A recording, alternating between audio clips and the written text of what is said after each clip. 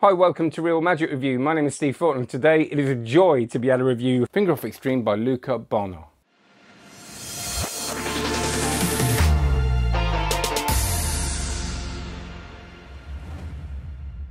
Before we do this, usual stuff, like and subscribe if you like it, you want to subscribe to it. Why don't you go and check out onlinemagic.co? That's what you should do. That's my membership. Everybody says it's lovely and great. The feedback's brilliant. Have a look at the Trustpilot reviews. Don't take my word for it. I'm biased. There's 900 plus videos, live sessions every week, nearly. And they're all uploaded too.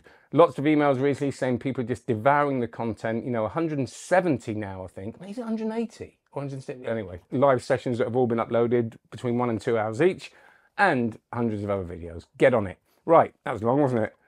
This won't be because it's an easy one, this. This is a stunner. I love this. And for those of you, again, saying, oh, everything, you always say everything's good. No, I don't. I'll say the things I review are good because I can't be bothered with rubbish. So it's about finding the good stuff. And this is great. I love this, but I love that, by the way. Without anything, I think that's... If you do this well... Right, I know it's a joke and we all do it as a joke and go, look, it's a rubbish thing. If you do it well and start doing all the kind of, all that stuff, it looks great, right? So the fact that, you know, most people, you know, putting it back on, that people respond to that. So anything with that kind of thing involved, I'm game. Now, I saw this on video, right? And I wrote to Luca when I saw an advert of this. He said he's going to be a Blackpool trailer advert. What was it, 1992?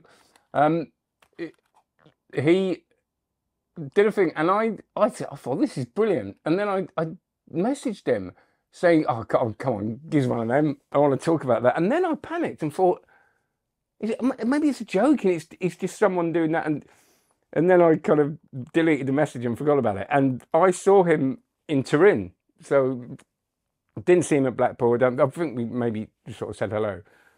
But saw him in Turin and he came out and bless him, what a lovely guy. He said, I want to give you this. And I said, great. And he went back to his car and came all the way back with it. And he's like, you don't have to review it. I just want you to have one. And I'm going to review it because I have not stopped using this. The gag is, and it's a gag, but it is quite magical. You do this. You can do that first and then do the gag or go straight into it. But you pull the thing out and you've got a bone, again, a finger bone that you've left there. That's all you need to know. It is brilliant. And I've had so much fun with this. Now, you might think it's super easy. It is. There are easy ways of doing this. And I actually don't think the easy ways look any worse than the non-easy ways. But if you want it to be more magical, a bit like the little hand, you can learn it properly and you can do it in a way where they don't know where it's gone and they don't know where it came from. And that takes a little bit of work. It's easy, but that's fine. Or you can just do, you know, you can do a finger one like this, which is, I think, looks just as good. They're probably not going to, you know, they're going to think it's in your hand somewhere. But by the time they've done that, they've responded and you can ditch it or anything. So there's easy ways of doing this and more difficult ways of doing this, but nothing really difficult. He's built way more into this than you'd think. The gimmick's really well made. That is important if you drop it, you know, because you're not going to, you only get one. So it's really well made.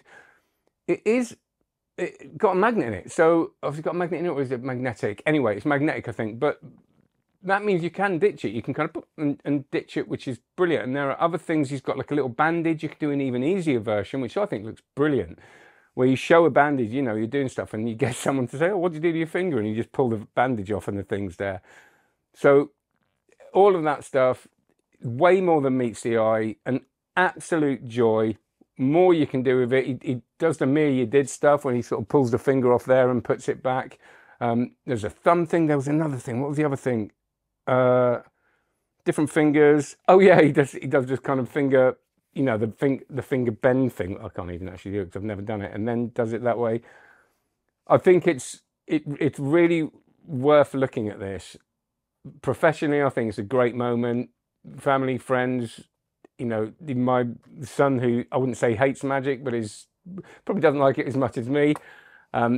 I did it in cinema the other, you know, I said, you know that gag, and then did it, and he thought it was great. So yeah, brilliant. Finger Off Extreme. You get everything you need to get going in there. You get some stuff. You are going to have to play with it because when you first do it, you'll go, oh, it's too sticky and it can't get off. You've just got to, he talks you through that. And you know, he's a good teacher.